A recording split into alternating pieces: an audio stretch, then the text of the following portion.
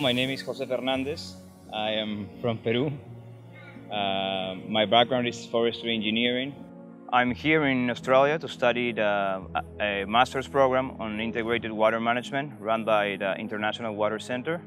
So, I started in the water industry because I was doing GIS, which is Geographic Information Systems, to estimate deforestation on the rainforest.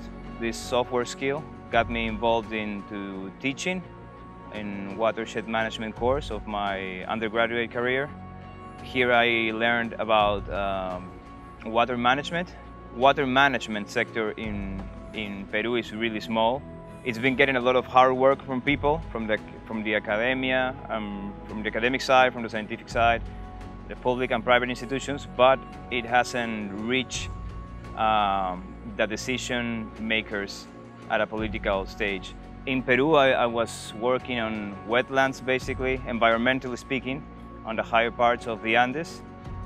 Here we would try to preserve these ecosystems, as well as preserve ancient infrastructure that was used to preserve this vegetation.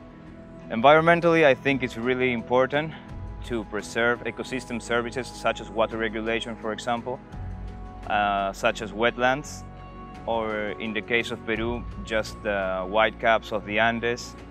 We also have really fragile rivers that are being threatened by mining, by illegal mining also.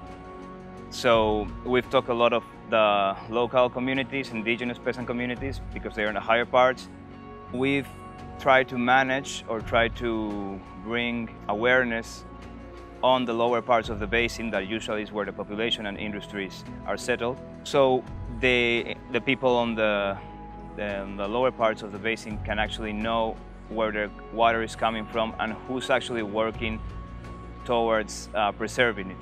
And this program is going to help me to try to bring up solutions to deal with these kind of issues that are mostly social issues.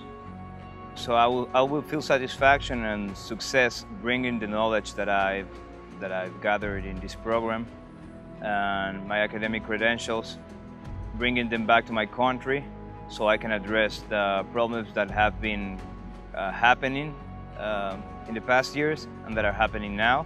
And with what I've got in the program, make sure I contribute to address them on a bigger stage.